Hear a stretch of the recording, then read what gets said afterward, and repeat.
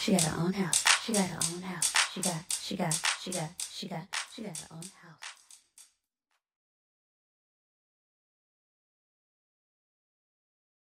Hey family, welcome back to my channel. So I originally had planned to upload another video. You guys may have already seen it, set to premiere, but I got some breaking news. So I wanted to go ahead and get you guys the updates for the Naca program for August 2021. So let's talk about it. Okay family, so I got some breaking news hot off of the press that I am going to save until the end of the video. So be sure to stick around for that.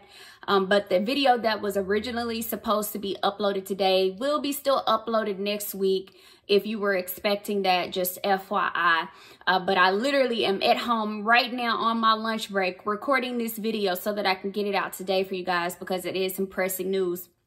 But before we get into the Naca program updates, I did want to give everyone an update on my DR Horton situation.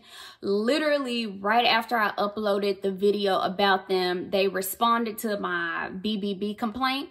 So let me let you guys know the latest and greatest from them. So in the event that you don't remember my last response to DR Horton, let me go ahead and recap it here. So I let them know, I said, I'm rejecting this response because the proposed alternate plan mentioned is to bully me into using their lender, even though I was told initially by my DR Horton sales representatives that their corporate, aka Amy Clausen, would allow me to use my own lender on a traditional new build. Me using DHI would result in a significantly higher interest rate as well as a significantly larger down payment. I will happily submit an offer today if DR Horton honors the initial agreement with me stated on May 26, 2021, and allow me to proceed with my lender that I've informed DR Horton that I was using since April 10th of 2021. And it's never been mentioned by my DR Horton sales representative to be a problem until every time it's time for me to get under contract. So it took them about a week to reply back to me. And so they finally replied back to me last week. I was trying to wait and give them a chance to respond back to my response, but it's been another week now and they haven't yet. So I'll go ahead and let you guys know where we stand up until now. So they responded to that by saying, the customer is not and has not ever been required to use DHI Mortgage as her lender. Due to past experience with her current lender of choice, DR Horton no longer does business with that company. The customer should discuss alternate lenders with her sales representative, and we welcome an opportunity to receive an offer from her.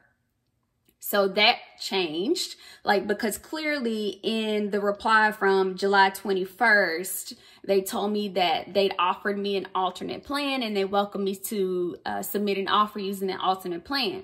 But now they've come back and said that they no longer do business with my lender of choice, aka Naca, and that I should reach out to discuss other lenders. So of course I did not accept that. So I replied back again immediately. Okay, and so I responded. I find DR Horton's most recent response to me suspicious because I know someone that went under contract with DR Horton using my same lender only 2 weeks ago in Southern DFW. I would also like to know why DR Horton is lying in their response to this complaint when it was explicitly stated to me that I could only use my lender if I agreed to have DHI Mortgage left in my contract along with my lender and have them, aka DHI Mortgage, work my files simultaneously. Being told that I cannot move forward unless I allow DHI Mortgage to be written into my contract is the same as being required to use DHI Mortgage. And again, they have not responded to that complaint, but I would like clarity on how they are saying that they did not require me to use DHI, but in reality, you really did require me to use DHI because you told me in order to move forward, I had to have it written in my contract. So which one really is it? But anyway, let's get into these August 2021 updates. Okay, so update number 1. Naca membership fees are no longer due once you close. I was under the impression, and maybe it was even in the workbook somewhere, but I need to go back and double check. But I was under the impression that you were expected to keep paying your $25 per household membership fee throughout the life of your Naca loan. But that is no longer the case. Once you close, you are able to move forward without that $25 per household fee. However, you must still participate 5 times a year. That has come up recently by someone in the Facebook group that did not keep up with their participation, and they went to go and try to sell their home and go back through the Naca program again. And when they called in, they were told that they needed to catch up on their participation before they would be able to move forward with the Naca program. Just an FYI. So if you do plan on using Naca again in the future, make sure you stay on top of your participation. Update number 2, kiosk and scanners, aka computers and scanners, are available at the Naca offices for you to go and use. The offices are open. They are not currently taking face-to-face appointments just yet, but if for some reason you do not have access to a working computer or working internet or a scanner, you are able to go into your local Naca office and use their computers and scanners to update documents and upload documents into your web file. Update number 3, and this is a pretty big one. I did re-attend the home buyers workshop a week or 2 ago, and I was educated that now no one, whether you're priority or non-priority, can buy down more than 4 to 6 points.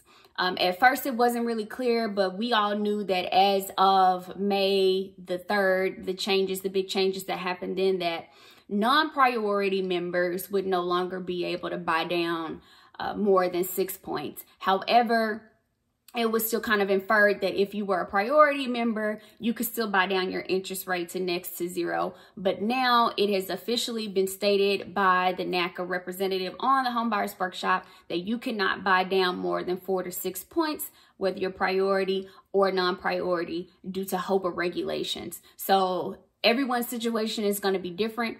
But from what I was told, and I think I mentioned this in one of my other update videos, that generally the more expensive the house that you purchase or mortgage that you get, should I say, the more buy down that you can do. I guess the longer it'll take before you trip HOPA.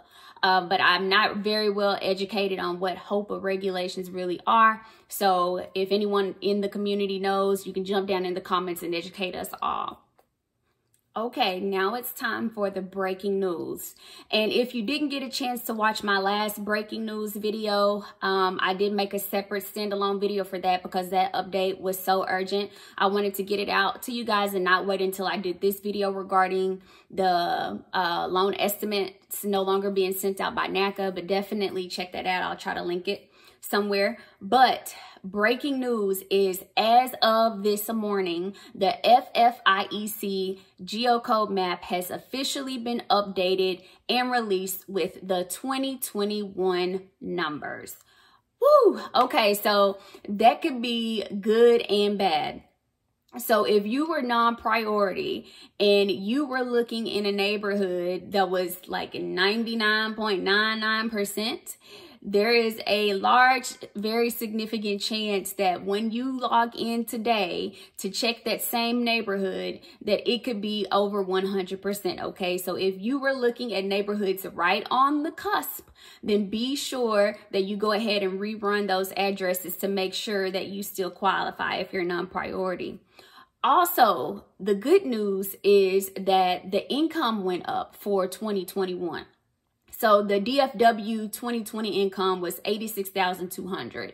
The 2021 income on the FFIEC geocode map is $89,000 for DFW. So if you were barely non-priority last year for DFW, like you were, you know, between 86,201 and, you know, 89,999, then you need to get on the phone with member services right now so that you can get an appointment with the housing counselor so that you can get re-qualified and become a priority member, okay? Because that's a game changer. You'll automatically receive the better interest rate and you are not bound by the same restrictions of living in a sub 100% line number 6 tract. by being a non-priority versus a priority. So definitely go ahead and take a look at the numbers, the 2021 income numbers, as well as line number 6 for the areas that you were looking at. If you do now qualify as a priority member, call immediately into member services. All of my subscribers, I know you're going to watch this, so definitely try to beat them to the punch so that you can get in sooner rather than later. But that's all I have for you guys. Like I said, I am at home right now on my lunch break recording this video so that I can hurry up and edit it and get it pushed out to you guys so that you guys can go ahead and get your appointment set up. If I missed anything, I apologize, but jump down in the comments and talk about it. You guys know the drill. Don't forget to give this video a thumbs up as well as subscribe. And if you've already subscribed, I appreciate it, but I will see you guys in my next video. It takes a village. Cheers.